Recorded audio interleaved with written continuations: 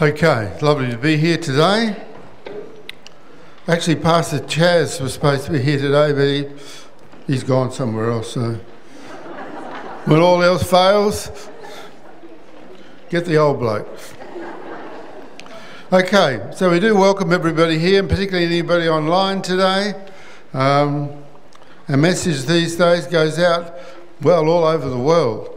And we often don't realise how many people are listening what we call online. And today we're going to be looking at the Word of God. And the title of my talk today is For Such a Time as This. And of course we get that from the book of Esther. We'll go there straight away. Esther chapter 4. Now this was the time when king of the Persian Empire, Ahasuerus, had married a Jewish girl called Esther. And then there was an enemy of the people who wanted to destroy them. And we know that her relative Mordecai came to her and said, look, you've got access to the king and we haven't, and you need to go in and you need to put the case before him that this guy Haman is trying to destroy you. And she sort of said, well, only time I can go into the king, even though he is my husband, is when he calls me. And any other time he could react badly, even I could lose my life. I don't think that would have happened, by the way, but Mordecai came back on that statement, and we pick it up in Esther chapter 4 and verse 13. Then Mordecai commanded to answer Esther, think not within thyself that thou shalt escape in the king's house more than all the Jews, for if thou altogether holdest thy peace at this time, then shall their enlargement and deliverance arise to the Jews from another place, but thou and thy father's house shall be destroyed. And who knoweth whether thou art come to the kingdom for such a time as this? And of course that obviously is what happened. She went into the king, quite a lot of detail there, and eventually there was deliverance there. So I dare say my thought is that from the day we come to the Lord, there is maybe a thought there that God could use us in ways that we haven't even thought of. We think of the prophet Isaiah. Quite early on in there, when the Lord was looking for somebody, he said, well, here am I. What about me? I'm ready. And so I think my thought is that we're walking on with the Lord. The more we're involved, the more we're ready for God to use us. Let's go to the New Testament, to Luke chapter 2. Luke chapter 2, and this of course is at the time of the dedication of Jesus Christ. When he was 8 years old, he was 8 days old, he was circumcised, and when he was 40 days old, the parents came down from Nazareth to Jerusalem and they presented him to the Lord, which the Bible said to do. But the Lord grabbed that opportunity for a couple of very elderly people, maybe about my age. And they were really people, as much as you could under the Old Testament and difficult times under the Roman Empire, they really were walking with the Lord. And one of them lived almost in the temple, a lady called Anna, and the other man didn't, but he was a godly man. So the godly man had to be called into the temple where Jesus was. He didn't have to call Anna because the Lord said, well, she'll be there anyhow. She's there every day. Quite an amazing testimony. Now we'll start reading in Luke chapter 2 and in verse 22. And when the days of her purification, that's Mary, according to the law of Moses, were accomplished, they brought him to Jerusalem to present him to the Lord. As it is written in the law of the Lord, every male that openeth the womb shall be called holy unto the Lord, to offer a sacrifice according to that which is said in the law of the Lord, a pair of turtle doves or 2 young pigeons. And behold, there was a man in Jerusalem whose name was Simeon. And the same man was just and devout, waiting for the consolation of Israel, and the Holy Ghost was upon him. So it says he was waiting for the consolation. He would have known all the great scriptures of the Old Testament that said one day there was going to come a Messiah. And he was a person who believed that it could happen in his lifetime. But his lifetime was just about over. He was an elderly man, but he went on in that hope. And when God looked around Jerusalem for a person that could offer a prayer of dedication, he grabbed this man. This man was ready. And verse 26, and it was revealed to him by the Holy Ghost that he should not see death before he had seen the Lord's Christ, the anointed, the promised one. And he came by the Spirit into the temple, and when the parents brought in the child Jesus to do for him after the custom of the law, then took him up in his arms and blessed God and said, Lord, now lettest thou thy servant depart in peace, according to thy word. For mine eyes have seen thy salvation, which thou hast prepared before the face of all the people, a light to lighten the Gentiles and the glory of thy people Israel.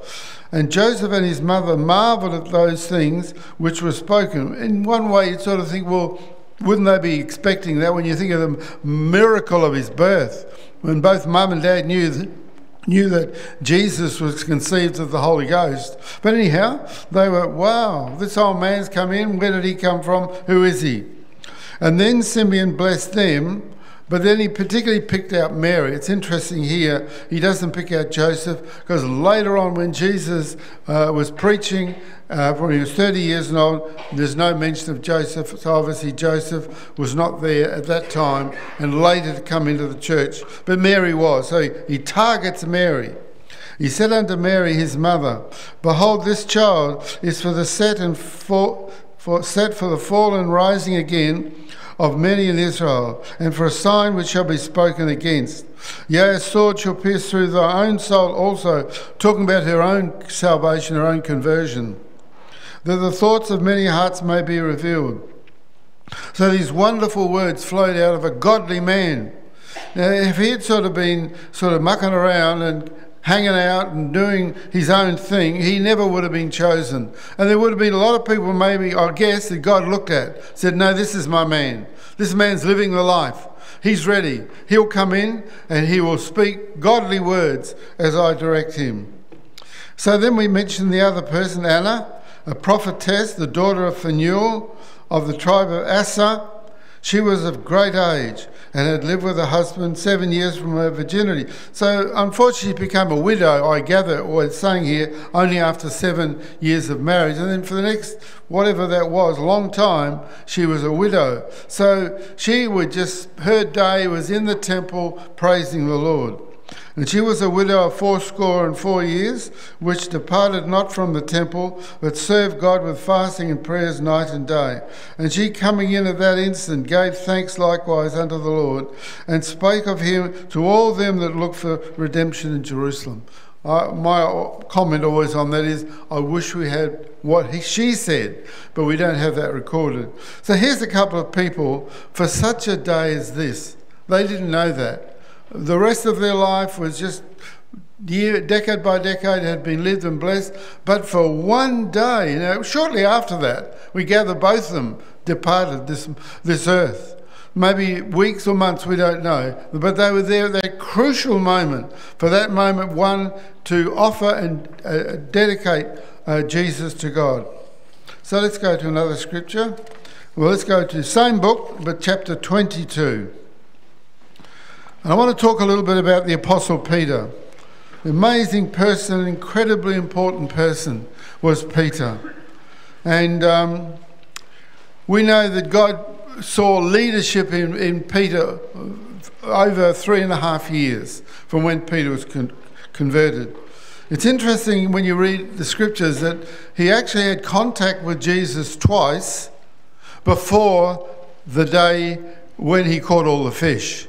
You read in John chapter 1, we won't turn to it now, where John the Baptist referred two of his disciples. One was Andrew, Simon Peter's brother, behold the Lamb of God. And anyhow, Andrew then went and got his brother Peter and said, we have found the Messiah. And he brought Peter to Jesus, and Jesus said to him, you know, your name is now going to be Petra. And he was a name of meaning a rock. And then later on, when his mother-in-law was raised up, you read all this in Luke chapter 4, he raised up from a fever, and then in chapter 5, when Jesus walks along. So you might say that he had 3 times that were needed to convert him. And he was a controversial guy. He was often saying things that he shouldn't say. Even on one occasion, Jesus called him Satan, said, you're speaking like the devil. But in the end, Jesus recognised this man they will follow. They had an argument just before this, who was the greatest. Well, it had already been proved that Peter had the leadership. And Jesus knew in that critical transfer from him dying and going and being raised and going to heaven to the church, Peter was the most important person. Because if he blows it, they'll all follow him in the wrong direction. But let's just read, first of all, what Jesus said to him here in Luke 22, verse 31. And the Lord said, Simon, Simon, behold, Satan hath desired to have you, that he may sift you as wheat. But I have prayed for thee, that thy faith fail not, and when thou art converted, strengthen thy brethren. So he picked him out. He said, right, now's your time. I mean, Peter then boasted that he would never deny the Lord, and the Lord said, yes, you will. Before the cock crow, you'll deny me 3 times, which he did. So that was a very traumatic time for Peter. He was obviously confused. It says he cursed and he went back to his old way of talking, and when the 3 times that they said to him, you know, you were one of them, and he denied it. So then the Lord dies, which shatters them all. They don't fully understand it, even though the Lord had prepared them as much as he could for that. And then 3 days later he rises from the dead. But Peter's not down at the tomb, and yet he could have been, because Jesus said 3 days and 3 nights. Pretty clear. In then I'll rise from there. He wasn't there, but Mary Magdalene was. And we know the story of how she mistook Jesus for the gardener. But then she went and told Peter, and Peter then ran. He wasn't as good a runner as John, who was a lot younger. And they both went down to the tomb. They saw the grave clothes just lying there as Jesus had gone through them. They weren't unwrapped. He'd gone through them as he rose from the dead. And he witnessed all that, but he was still utterly confused. And so it went on like that. And yet that prayer was still there. When you are converted, I want you to lead the brethren. And then we just know there that after a while, he went fishing again to prove his leadership and how that they would follow him. He suddenly said, I'm going back to my old way of life and going fishing. And 6 of the disciples went with him. A couple of them could have been fishermen like James and John and Andrew. We most probably were. But other people, they were mostly never been fishing in their life. I think maybe if Nathaniel, who was an educated man, who knows. But there was quite a group of them went fishing. And as usual, it failed. And the Lord made sure that it failed. And then the Lord appeared on the bank, and all of that story. Typical impetuous Peter, he leaps over the side to swim ashore. He doesn't even wait for them. They've caught all this fish when the Lord said, 153 fish. Another story there I won't go into. And then they're sitting down, and the Lord's prepared some food for them, and they're eating fish and bread, and everything's lovely. And the Lord suddenly picks on him. Says, Peter, do you love me more than these? And he hardly even thinking what he says. Yes, Lord, you know I love you. Throwaway line. And then we know he targets him 3 times. And typical Peter, right, he gets irritable. You know that I love you. Why do you ask me 3 times? The Lord could have said, well, you denied me 3 times. I'm now making sure you confess me 3 times. And so it goes on like that. And then finally we know there's the ascension. And then where are we now? Where's Peter? Where's this critical person? For such a time as this, Peter. That's what you're here for such a time as this, to guide and lead. And by that time, 7 days before Pentecost, by the way, they didn't know it was going to be Pentecost. They could have gone on for years for all they knew. Peter gathers them together. He's finally doing the leadership thing. And he starts off with, we need to appoint another 12th apostle. Judas was no good. He's gone. Goes through all the scriptures. And you read at the end of Acts chapter 1, they appoint that wonderful person, Matthias, who'd been with them right back, and so I won't go into all of that. And then 7 days later, I gather Peter would say, right, every day we just keep praying. We don't know what's going to happen, how it's going to happen. They didn't, even though there were prophecies of speaking in tongues, they didn't know that. Then on the day of Pentecost, 50 days after Jesus died as the Passover lamb, at the day of the Passover, we know that the Holy Ghost gets poured out. And again, Peter, for such a day as this, you're here. So Peter stands up and he gives a great sermon. And he goes back to the book of Joel. This was prophesied back there. He quotes that scripture very accurately. And so it goes on. And then shortly after that, we know there's great persecution. And Peter again is in the front line. But by this time, he is leading the church as he should have done. So let's have a look at another thought here. Acts chapter 15. Before I finish with Peter, because the Lord goes on using Peter. Although it's interesting, Peter, Acts chapter 15, by this time has, you could almost say, suffered the humility. I don't think he would have seen it that way. Of the Lord's half-brother, James, becoming more the dominant leader of the church. You know what, often, I had a couple of experiences in my life, maybe part of my thought on this, where you look back and you can see that the Lord did direct you, and for such a time as this, blah, blah, blah, I was there. And but I was there just a moment, something that I could do. The Lord obviously felt that I could do it. But then later on, he moved me out of the way and let somebody else come in. And a couple of them were in the first couple of years I was in the Lord. I was in Port Lincoln. I'd gone over there to help with the little church that was there at the time. And they had a need for somebody to help out. And I was only 19 at the time. But the fellowship was in South Australia was in chaos because there'd been a split in the Geelong Assembly, and some elders had broken away. And we in South Australia had followed we'd backed the wrong horse, to use a worldly term. And things were in chaos. But anyhow, we're doing our best, and we're not involved in the main fellowship at the time. And then there was a brother there who had been previously running the church in Port Lincoln, came back, and he wanted to take the fellowship back into a previous split with Leo Harris and the CRC. And I knew at that time I didn't want to go down that path, because I knew they didn't quite preach what I now believe, and they had some extreme on demons. And I went on a fast. I won't go into all the detail. I was 3 days into the fast, and I didn't know quite what to do. I'd gone to Port Lincoln thinking I'd stay there, who knows, forever. I can't remember what I was thinking. But all of a sudden, this was happening. The fellowship was going into another group, which I didn't agree with. And anyhow, I had some prayer. And one night, on the 3rd day of my fast, I can only call it a revelation. I heard no voice. There was no voice. But there was a very strong impression on my mind. 3 o'clock in the morning, I couldn't sleep that night, that I was to go to Elizabeth. Why Elizabeth? I never thought of Elizabeth before. Elizabeth was a brand new town, only been going for a few years. This is 1962, by the way.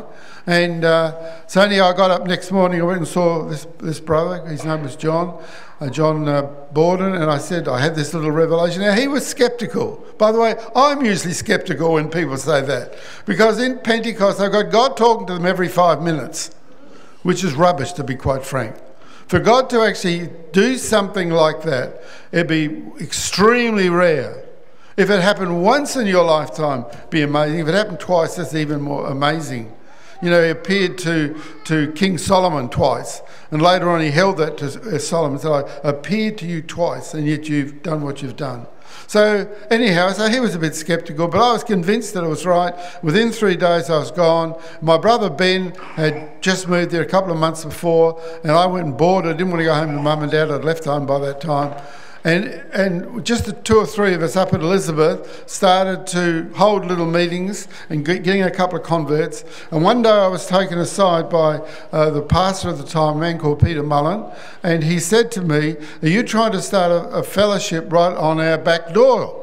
Because at that time the Adelaide Assembly had about 60 people. Pastor John was the 2IC, and they were running a very successful assembly in Adelaide, down in Wayville. And so I said, no, I'm not trying to do that. I just want to see if I can get a couple of converts going. I believe the Lord has directed me that way. And again, they were fairly, sort of. I wasn't offended by that, by the way, because I know how I reacted to that. So anyhow, I won't go into all the detail, but the Adelaide Assembly collapsed. It was a sad day because the pastor at the time, not Pastor John, the other chap, Peter, he committed adultery. That's not a good day for the church. Now, you wouldn't believe why the people then left. Not because he'd committed adultery, but because they loved Peter, and he was a very lovable guy. I won't go into all of that now. But they felt that if we can't have Peter, because he'd gone, he'd shot through, then we're not interested. So one Sunday, in the middle of 1962, when I'd only been in Elizabeth a couple of months, and only had maybe half a dozen converts, one Sunday we had 50 or 60 people, and the next Sunday in Adelaide we had nothing. And all we had left for us in Adelaide was this little handful of people up at Elizabeth. Pastor John had been coming up from Adelaide, and when I ran some of the meetings, he was giving the talk. Not that he wasn't involved, he was involved, but he was still living down in Glenside. We had no idea that that's what the future was going to happen. So I feel that, obviously, I believe that was justified my thought that the revelation that God had given me, I needed to go there. Now, later on, I didn't live in Elizabeth for the rest of my life, and Pastor John certainly became the senior pastor, as it should be, when we moved to Elizabeth. And it wasn't until many, many years later, in 1976, that eventually, when our Adelaide Assembly had grown from way down south right up north, and one day when we outgrew the hall at Elizabeth, Pastor John said, "It's time to go back to Adelaide." What he meant was we'd left there back those years before in 1962, and now it's time to go back, and we did in 1976. And the only other time that's ever happened to me, I'm running out of time, aren't I, both in this talk and in my little stories, was a couple of years later in 1965 when I was at a Ballarat camp up in the old air base at Ballarat. I won't go into it all. At the communion service, I had a very strong impression against all I can say that Helen and I would marry. I was married by this time, only a few months. We should go to Kangaroo Island. Now, I had never gone to Kangaroo Island, wasn't interested in going to Kangaroo Island. Pastor John had gone over, and again, I won't go into all the detail. And there was a handful of people in the fellowship, some connected here today, by the way. And anyhow, I went and saw Pastor John straight after the talk, and I said, "I believe the Lord is asking me to go to Kangaroo Island." I was 22. Helen was only 18. We were a couple of kids, really. And Pastor John said, he was again a little, the Lord's told you. And again, I wasn't offended by that, because I know how I am on that sort of thing. So he said, you better come and tell Pastor Lloyd. And it's amazing how small the fellowship was back then. The whole oversight of that camp fitted into his car. Now, he always liked buying these big American cars. He got them dirt cheap at auctions, and it had a big bench seat, and he could fit 4 on each seat, 4 in the front and 4 on the back. Well, at that camp in 1967, there were only 7 pastors there. And Pastor Lloyd, I remember, sat behind the steering wheel, and Pastor John said, "Look, Jock's got something he wants to say. Can he come?" I already knew Pastor Lloyd. So we're sitting in the car, and I'm sitting straight behind Pastor Lloyd in the back seat. And I remember the car all fogged up. We couldn't see outside after a while. But anyhow, forget that. And Pastor Lloyd suddenly said, "Before we discuss anything else, I've got Trudy Boehm ringing me almost every day, wanting somebody to come to Kangaroo Island. And Pastor John just said straight away, okay, we think we've got that covered. I won't go into all the detail. Helen and I turned up, just a couple of kids, and we were there only for a few months. And I go back to the point, sometimes you do what you've got to do, and then it's better if you step back. And it came to a point when it really needed, I think, somebody else other than me to run the assembly. We got up to mid-30s and we had a great revival. And Helen and I never actually brought anybody personally to the meeting, but we just ran, if I can say it, a happy meeting. And then John Smith, who married Juanita, he took over the assembly and it went on from there. So there's just, by the way, that's never happened. That's nearly 60 years ago, and the Lord's obviously decided no good for anything else, but we're still here. But you don't know. I feel on both those occasions, to prove my point, if nothing had happened, then I was making it up, and so on. Here, gosh, I've run out of time. Let's have a look at Acts 15, talking about Peter.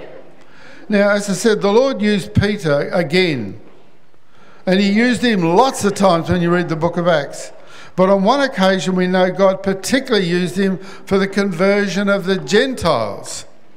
And in not turning to Acts 10 now, because in Acts 15, he refers to that, of how God used him at that moment to be involved in the conversion of the Gentiles. And we know in Acts 15 the debate was whether the Gentiles should keep the law or not. Some were in the church saying, yes, they've got to keep the law. And Paul, who was far more expert on that sort of thing than most of them, said, no, we don't think they should keep the law. And they go down to Jerusalem, and various people had their say. Well, I want to pick it up in Acts 15 verse 7, where Peter goes through how for such an occasion God chose him. In verse 7, and when there had been much disputing, Peter rose up and said unto them, men and brethren, you know how that a good while ago God made choice among us, that the Gentiles by my mouth should hear the word of the gospel and believe. So what does he say there? God had other choices. He had other choices. There were other apostles. But on this occasion, he said, no, Peter's my man. I need somebody with a bit of courage. I need somebody who's prepared to do something out of the box. Guess who's better at that than anybody? The Apostle Peter. That nature was still there. And so he said, a choice of the choices, all of us, but he chose me. And verse 8, and God which knoweth the hearts, bear them witness, giving them the Holy Ghost, even as he did unto us. He supported Peter, as you know, by also and put no difference between us and them, purifying their hearts. And so it goes on. But just the point that Peter's making, for such a moment as this, I was the right guy on the block, you might say. Let's go to Acts chapter 9, the conversion of Paul. In a very similar situation. And we have, I shouldn't use the word, but it is a saying in our society about somebody that's not important. They're a nobody. No, but just somebody average, run-of-the-mill. And I got a feeling, I'm not really saying he was, I'm just saying that's a saying in our society, that God chose a person we don't know anything about. We don't know his credentials. We don't know whether it was in the oversight. He most probably wasn't. He was just a good, solid brother in the Lord. And this man, of course, who God chose to bring Paul into the kingdom of God.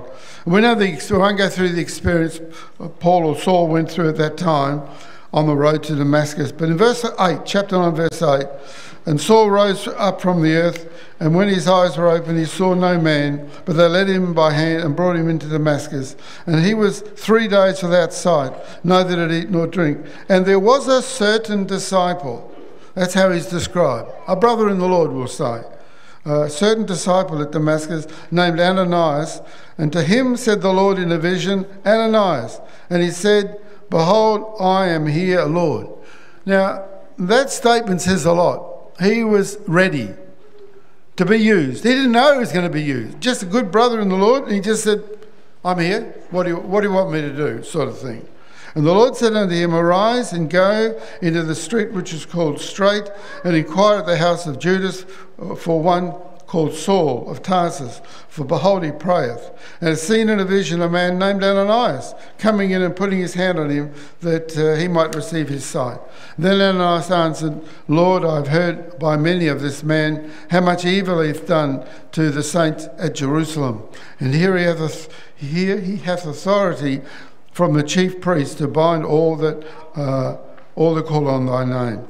But the Lord said unto him, Go thy way, for he is a chosen vessel unto me, to bear my name before Gentiles and kings and the children of Israel. For I will show him how great things he must suffer for my name's sake. And Ananias went his way and entered into the house, and putting his hands on him said, Brother Saul, the Lord... that's interesting, isn't he? He's not a brother yet, but he knew he was going to be a brother, because the Lord had indicated that. The Lord, even Jesus, hath appeared unto thee in the way as thou camest, hath sent me that thou mightest receive thy sight, and be filled with the Holy Ghost. And immediately therefore fell from his eyes as it had been scales, and he received sight again, and he rose, and Ananias baptized him. He obviously prayed with him to receive the Holy Spirit. It doesn't give the detail here, but later on Paul said, I love speaking in tongues. So there you are, and maybe another example. Walking with the Lord, I guess my main point here today is that you never know when God's going to call upon any. It might not be something as dramatic as this. It could be just us witnessing to some individual. And I want to give an example of that in Acts chapter, same book, Acts chapter 18. I want to talk about this couple called Aquila and Priscilla. In Acts chapter 18, in verse 1, And after these things Paul departed from Athens and came to Corinth, and he found a certain Jew named Aquila, born in Pontus, lately come from Italy, with his wife Priscilla, because that Claudius, the emperor, had commanded all Jews to depart from Rome. And he came unto them, so that is, Paul came unto them. And because he was of the same craft, he abode with them and wrought, for by their occupation they were tent makers. Well, you could say, hang on a second, Paul wasn't a tent maker, he was a Pharisee. He was a leader in the Sanhedrin, but obviously he couldn't go on with that occupation after he came to the Lord. And somewhere along the line he needed to make a buck, as we would say, and he learned how to make tents. I'm sure before he came to the Lord he'd never made a tent in his life. But anyhow, both of them were tent makers, and I would imagine sat down, chatting about the Lord and making tents. In verse 4, and he reasoned, that's Paul, reasoned in the synagogue every Sabbath, persuading the Jews and the Greeks. I want to jump down to verse 18. And Paul after this tarried there for a good time, for a good while, and took his leave of the brethren. This is in Ephesus, by the way. And he sailed thence into Syria, and goes on about Paul. And, this in verse 19, he came to Ephesus and left them there.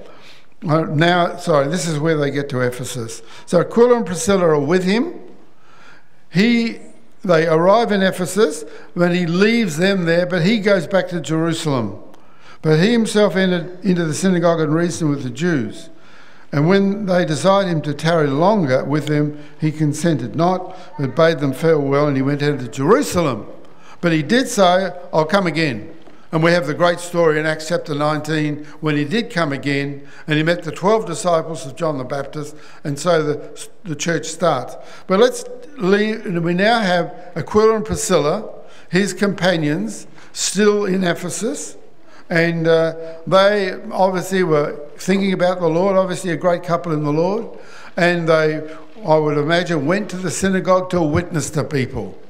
That's where they did a lot of their evangelism, in the synagogue. And we just pick it up there in verse 24. And a certain Jew named Apollos, born in Alexandria, an eloquent man and mighty in the scriptures, came to Ephesus. And this man was instructed in the way of the Lord, being fervent in the Spirit. He spake and taught diligently the things of the Lord, knowing only the baptism of John. He began to speak boldly in the synagogue. So here we are. We've got two different groups here. We've got Apollos over here, great orator, huge knowledge of the Word of God, but only up to John the Baptist. And over here in the same synagogue, with a totally different reason they're there, is Aquila and Priscilla. They've come in to witness to people. They maybe had done that before and had maybe zero result, we don't know. But all of a sudden, they're there for such a time as this, Aquila and Priscilla. For such a time as this, you're here to hear this man and to tell him the full gospel. In verse 26, and he began to speak boldly in the synagogue, whom when Aquila and Priscilla had heard, they took him unto them. Not quite sure what that means. They went back to their home or went aside, but they said, we got something to tell you. And they expounded unto him the way of God more perfectly. And when he was disposed to pass into Achaia, the brethren, goes on about Apollos. The main point I'm doing is Aquila and Priscilla, it was their moment. And this, who later on became a great apostle in the Lord, Apollos. So, I've nearly run out. I am down to the last page, which is quite miraculous. Am I really? Look at that. Okay, let's. I've got a couple of scriptures to finish on. Luke chapter 18.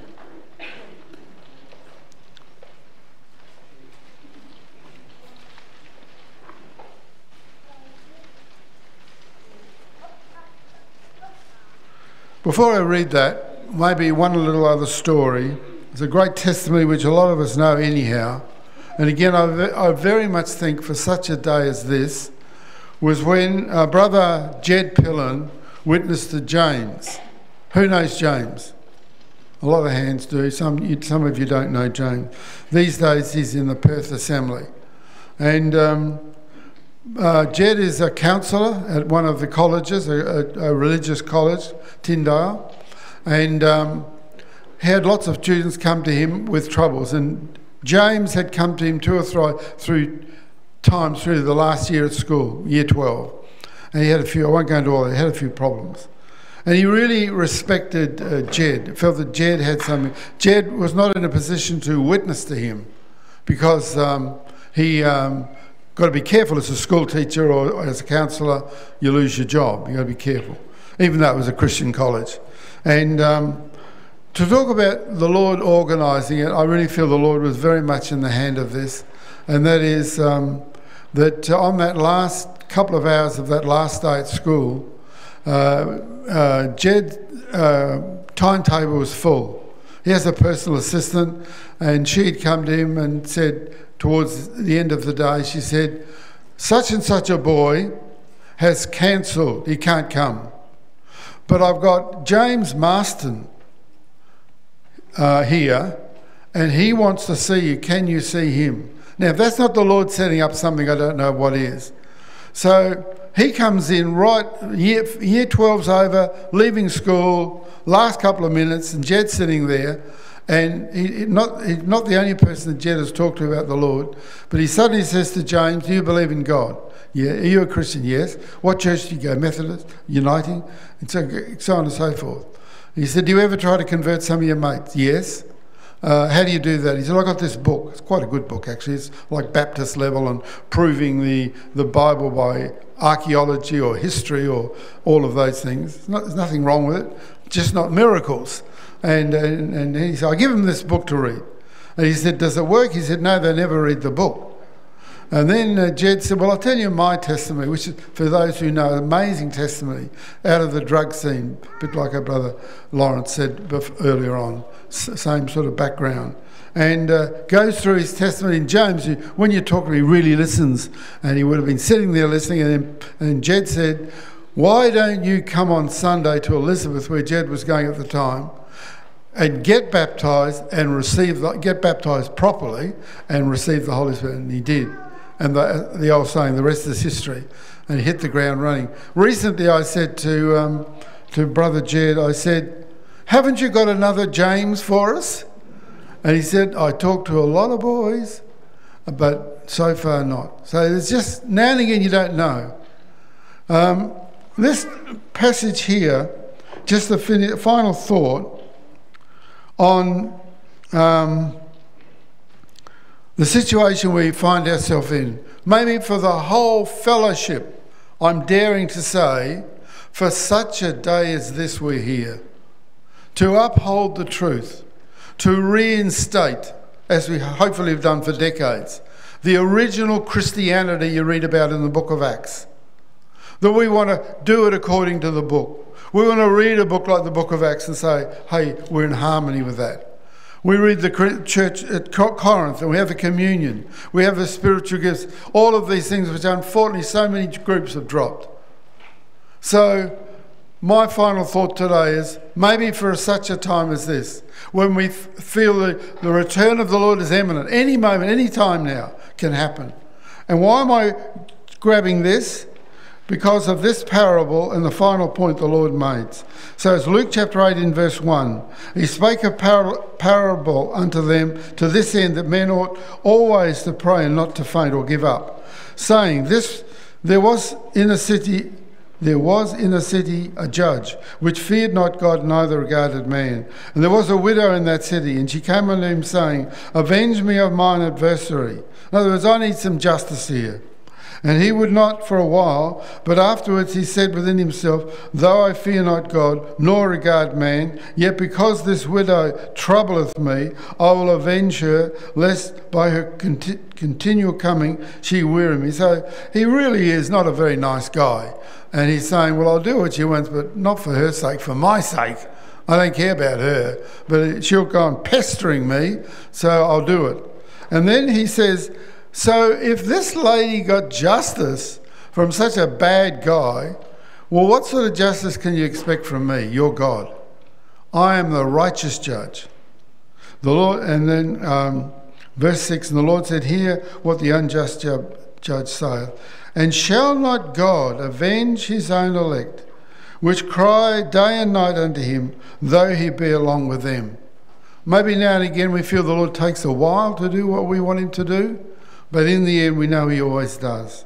And then the last verse, one we often quote, I tell you that he will avenge them speedily. Nevertheless, when the Son of Man cometh, will he find faith on the earth?